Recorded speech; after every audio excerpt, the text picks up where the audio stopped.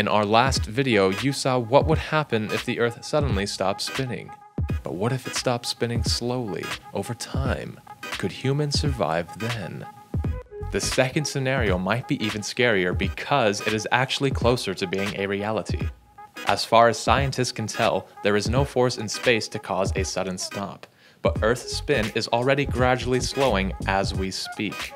The moon's gravity pulls at Earth, giving us both our tides and tilt. As it pulls, friction between the tides and the turning planet itself are actually causing us to slow down. This whole process will eventually bring Earth to a halt, granted in billions of years. When the Earth finally stops spinning, each day alone will last for half a year, and the other half will be covered in total darkness. It's the planet's rotation that gives us the rising and setting sun. So during each 6-month day, scorching temperatures will roast the Earth, and at night, freezing cold and no sun would make plant and animal life impossible.